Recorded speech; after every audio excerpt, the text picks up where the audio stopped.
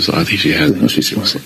But like again, that was a competition where like if you know the answer and you know it, then you know how to throw it. Yeah. Well, then she didn't want to. She said she was going to go for it. Yeah, I was ready to throw it to either Hannah or Tiffany. Yeah. She would have thrown it to Tiffany, and I was ready to throw it. I didn't know too.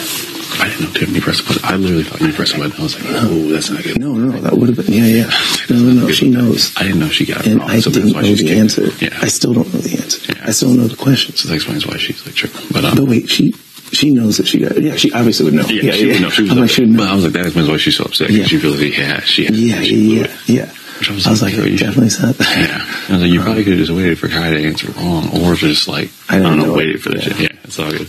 I know we should have just waited for the next song. Because SB's probably going to start getting suspicious. No, it's fine. You should. You're right. But that's what I'm saying is I think more in the powers because I think that the top two are Alyssa and Derek X. Mm-hmm. And I'm worried about Derek X.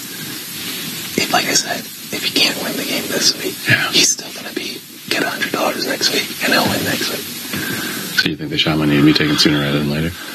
I think it's too dangerous because of the girl guy thing, but I still think sooner. But the thing, my issue is now because of the power, I think sooner. However, I still can't risk a misperception of the six and thinking that like I want to push SB back because I don't. That's literally the only reason is because I'm worried about the power. Well, I don't know what to do about that. Yeah, we'll talk through with the six hopefully before tomorrow morning, get a better idea. I guess that's the question. I think. Go ahead. Sorry, the question I think is, I just would appreciate if anyone in the six is worried about me deviating, that you do what you do. Damage control. No. First, do what you do best in the sense of like not saying anything and just pick it up so we know where he's coming from, and then we can figure out how to do it. But if you see an opportunity, obviously, let them talk first. Obviously, right now, Tim and Oz are both upset. But for different reasons. For different reasons. Yeah. But they're both upset.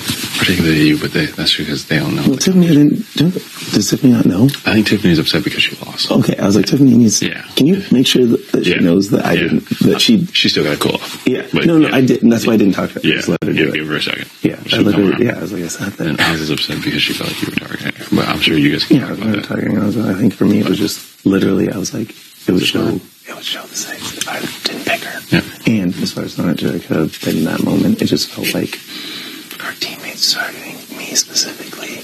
So I'm just like, I can't leave her. Yeah.